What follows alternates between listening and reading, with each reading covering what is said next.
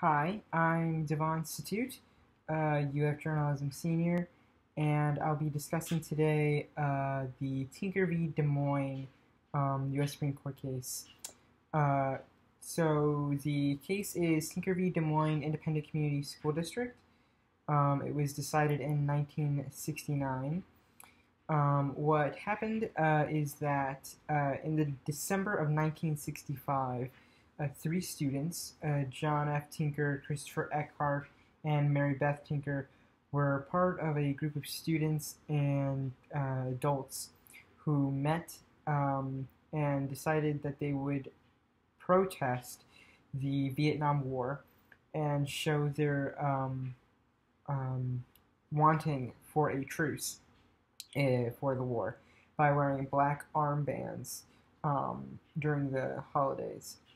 A group of principals in Des Moines, Iowa, heard about this plan and decided to initiate a policy where any person, any student wearing the armband would be suspended and removed from school. So Tinker, Eckhart, and Mary Beth all wore their armbands to school and were suspended and kept home through the holidays, which was the length of the protests. Protesting was to be done. So the parents, specifically the fathers of the three students, sued the U.S. District Court for the Southern District of Iowa, but the District Court dismissed their case.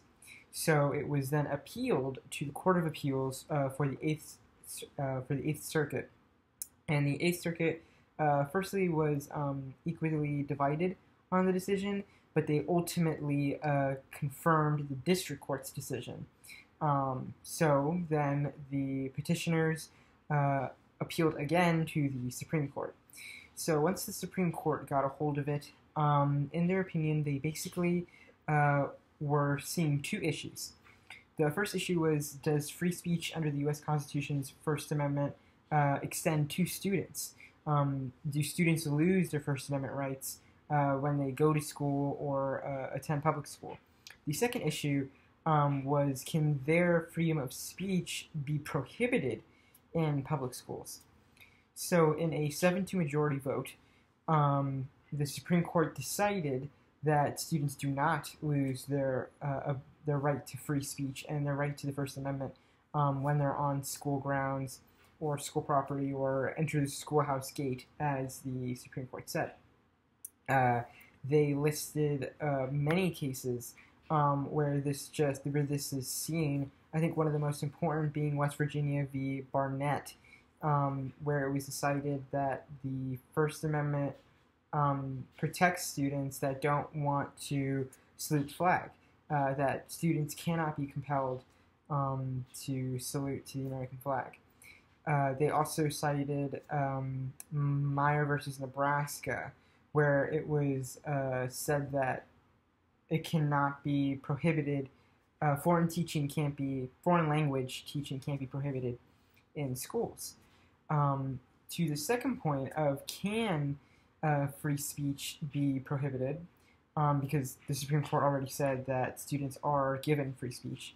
They said that the only way where free speech for students and teachers can be taken away is if there is materially and if it will materially and substantially interfere the operation of a school.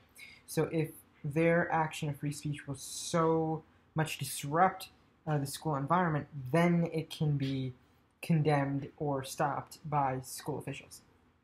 So basically, their final decision changed the law to say that all public school students and teachers are protected under the First Amendment, and the only way that it can be taken away from them or be prohibited is if it materially and substantially interferes from school operations. It's the only way that that free speech can be taken away or from students.